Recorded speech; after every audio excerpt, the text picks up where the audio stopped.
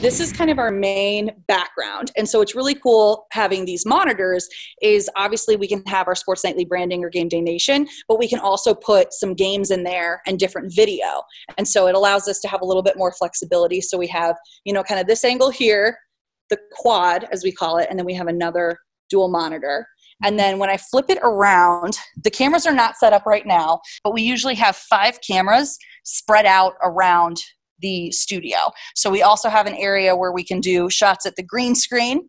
So we have a bunch of different spots that we can set up a shot from, not including, our main desk. And actually, let me show you our new desk. We're all really excited about it. We have a nice monitor in front. So it's that same thing where we could put video in front there as well. So this will kind of be what the Sports Nightly set looks like. And then we'll obviously change the graphics for Game Day Nation. And we also, if you see these blue side things that light up, that can change color. So we're getting pretty fancy here at Sports Nightly. We're all very excited. Can you take us into the control room and show us exactly how, this is broadcast on the air?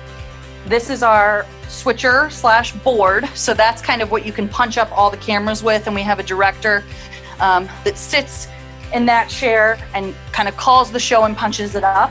We then have a producer usually sitting right here who is controlling our timing system and our graphics and stuff like that.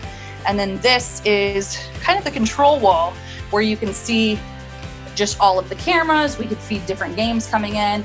As you can kind of see up in that top corner, we have a soccer game getting fed in right now.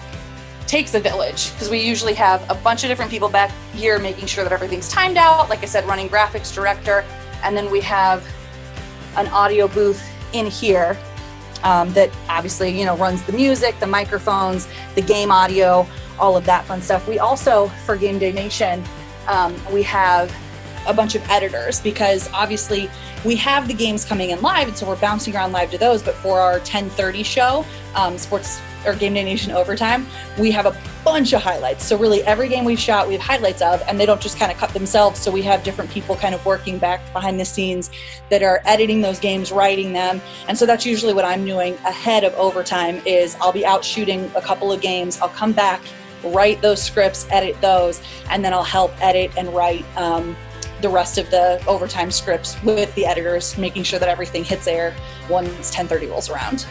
We're back in the thick of it. We're excited to have you and the team back. We're obviously excited to have fall sports back in high school football as well. Yeah, we're happy to be back. Obviously, there was a time where everybody was uncertain what fall sports would look like, and it does look different with minimal spectators, and it's really up to each individual host school how they're going to divvy up who can go to what game. But that's what is so great about BCSN is we are kind of offering that alternative for if you aren't able to go to a game or you don't feel comfortable going to a game, you're not going to miss your neighbor, your grandson, your son, your daughter, your sister, your babysitter's games. You can watch them from the safety and comfort of your own home.